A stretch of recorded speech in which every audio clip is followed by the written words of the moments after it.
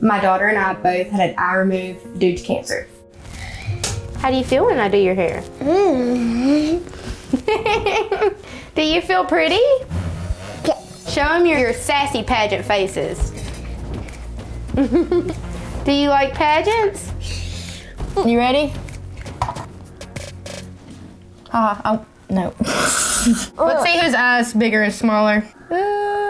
This retinoblastoma is cancer in one eye, and when you have bilateral, it's in both eyes. When you have it in, like you can't even feel it. I guess it's like a part of us. You know, skip it in.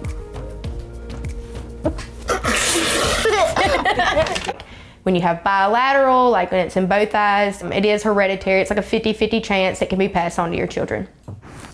Oh. I was in quicker because I was the first one to get it in. Yeah, I bet you were. Whatever. I win. No, I win. Okay, you win.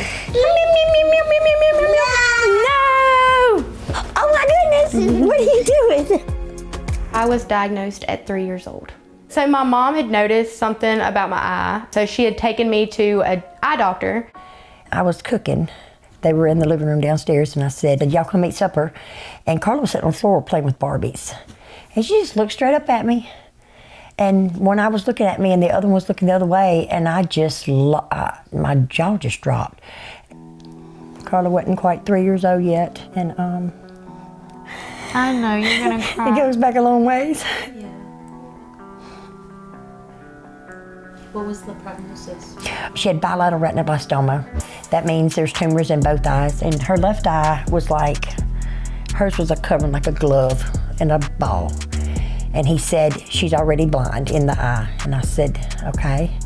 And he said, maybe 2 weeks. And I said, maybe 2 weeks of what?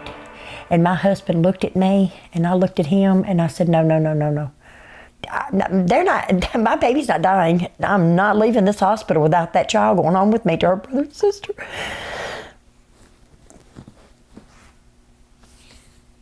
We went there for about 3 or 4 days, and then he said, we're gonna do chemo and we're gonna do freezing treatments on the right eye. He said, I think we can save it.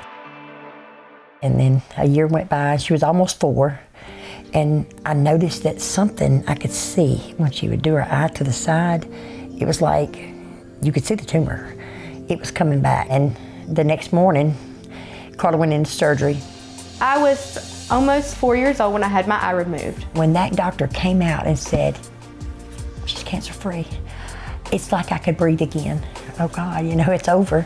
I do still live with the condition. I do have a tumor in my right eye. I did freezing treatments as a child, so it's frozen. We tried to keep it as normal as possible, and I didn't treat her any different. I tried not to. So fast forward, she's a teenager. Oh Lord. I guess she's like any other teenager. She was rebellious. I got pregnant and it happened, you know. I would never call my kid a mistake, but it definitely wasn't planned. I was 18, you know. But of course I don't trade that for anything. And I said, we're gonna have a baby. So there was no other option for us, you know. I mean, abortion's off the table. You know, you're gonna have this baby, and if it turns out she does, so be it. We're gonna live this. We've already done it, I've done it, and you can do it too. You're just as strong as I am, so. So you immediately thought of the possibility that the baby would have the same? Yes, you know, it was a 50-50 chance, but, you know, Carla always thought, you know, it's not gonna happen to me. When she was 6 months old, that's when the doctor came in and he was just like, there's a tumor in her right eye. If we don't do something that, it's a stem to the brain, so if it goes to her brain, there's nothing they can do. I literally just said no, and I just walked out and just started crying. How old was she then? Oh, she was 2 years old when she had her eye removed. I don't know how I'd have done it without my mom. Like, seriously, like, she's kind of like the rock of our family, you know?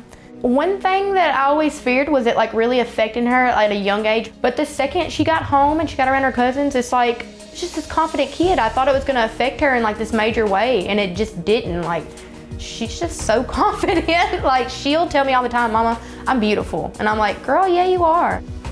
Hey, you're gonna be on that show making those silly faces. Don't you wanna make cute faces?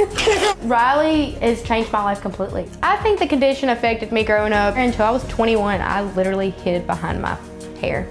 I remember on the day she had her eye removed and we came home, I like went in the mirror and I was like, I went from like this and I just went just like this and I was like, never again.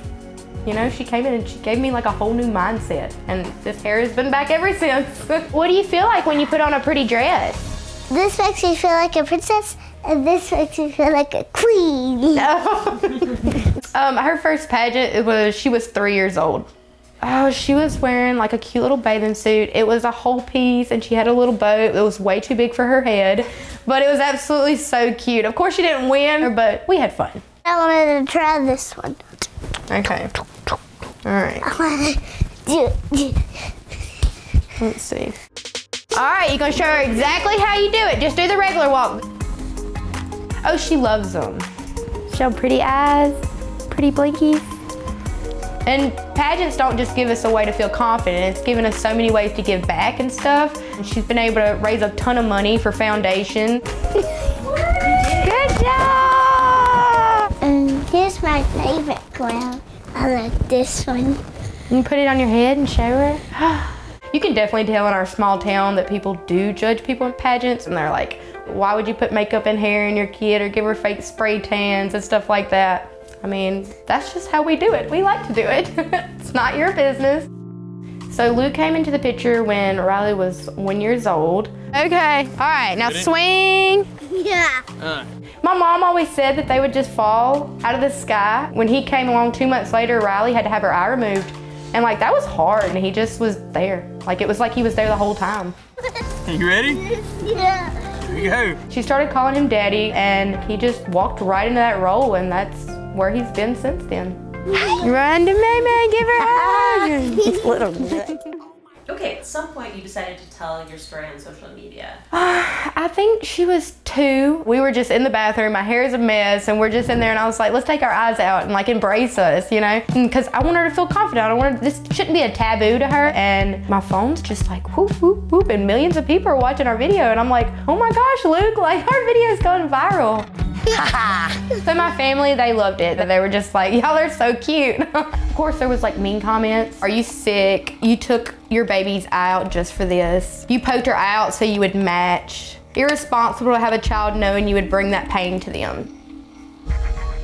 I would tell them, we don't care. Things happen. God had a purpose for her. She's here and she's here for a reason. So come on, pretty girl. Whoa, pretty.